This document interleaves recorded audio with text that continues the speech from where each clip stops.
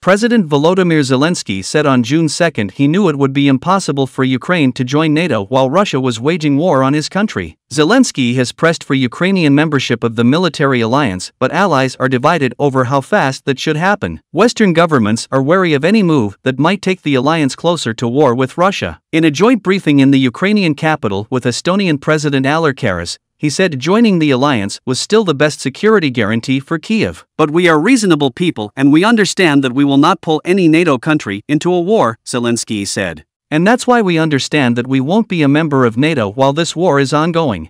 Not because we don't want to, because it's impossible. Журналісти, шановна команда президента, дякую ще раз за організацію вашого візиту в Україну. Ми не шукаємо альтернатив. І ще раз НАТО. Я вчора про це говорив. Наведіть мені приклад, яка країна НАТО воює сьогодні з Росією.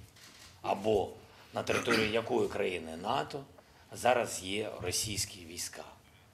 Присутність.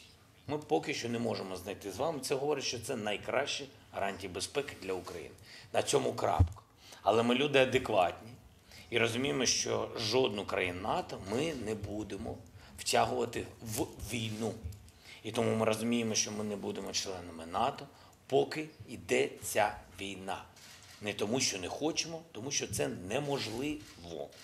Дякую, пане президенте. Шановні колеги, журналісти.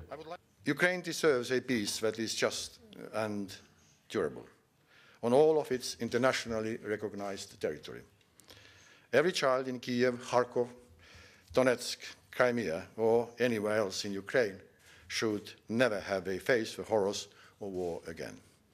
We must make sure that by providing a long-term strategy to enforce the existing European security architecture, this means bringing Ukraine into our democratic family of states by continuing with NATO and EU enlargement.